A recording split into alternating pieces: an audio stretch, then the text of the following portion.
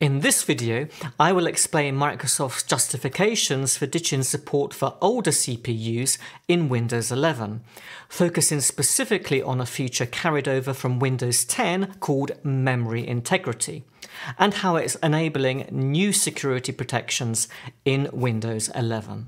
Russell here, editorial director of Petri.com in this life and IT consultant in a previous one.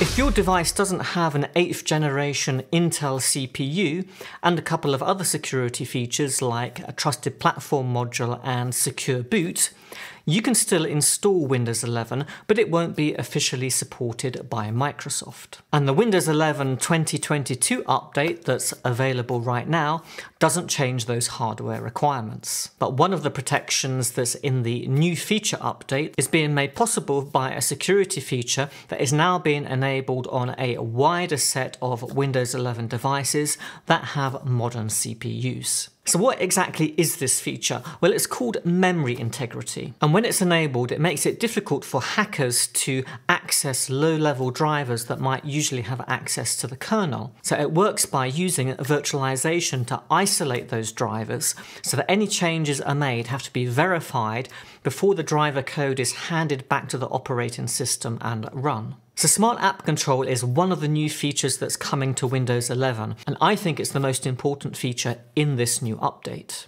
It relies on memory integrity, sometimes it's known as core isolation or hypervisor code integrity. So there are 3 different names you might hear circulating for this feature. Now, Smart App Control, if it's implemented properly by Microsoft, and of course that remains to be seen, is going to be really effective at protecting devices from hackers. Because we already know that Windows Defender Application Control, which Smart App Control is based on, is extremely effective at protecting devices when it's implemented. The main difference between Windows Defender Application Control and Smart App Control is that Application Control is designed for big enterprises and they can decide which applications are allowed to run and which aren't.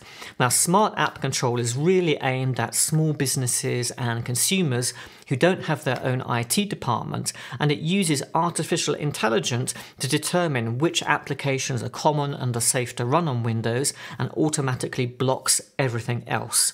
Not just applications, but also things like unknown PowerShell scripts, VB script, and all those kind of things that are commonly used by attackers to compromise PCs. And just like Windows Defender Application Control, Smart App Control also provides robust protection even for those users that still need local administrator privileges for whatever reason. So what are the hardware requirements for memory integrity to be turned on? Now, in principle, memory integrity can run on older chipsets, even chipsets that were released before the Intel 7th generation.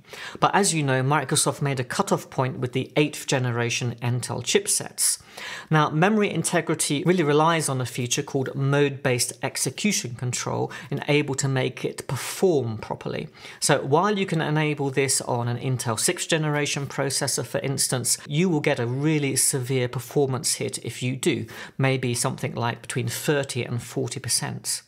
Whereas if you enable this on a modern chip that has MBEC, then you're likely to see something between a 2 and 3% performance drop. So for most users, this is just an insignificant performance change. They will not notice any difference at all, and it's worth the trade-off for the improved security. So while memory integrity was introduced in Windows 10, Microsoft has been improving it with every new feature update of the operating system going into Windows 11 as well. And they're able now to enable memory integrity on a wider set of devices. And of course, the idea is as we go forwards that memory integrity will be enabled everywhere. But of course, regardless of the progress that Microsoft is making with this, there is that slight performance hit. So hardware manufacturers are still allowed to ship Windows 11 with memory integrity turned off for specific kinds of devices. So for instance, if it's a gaming notebook or maybe a device that's intended for creators. So it's most likely that you're going to see memory integrity enabled by default on modern fast devices. So if you've got maybe a 10th,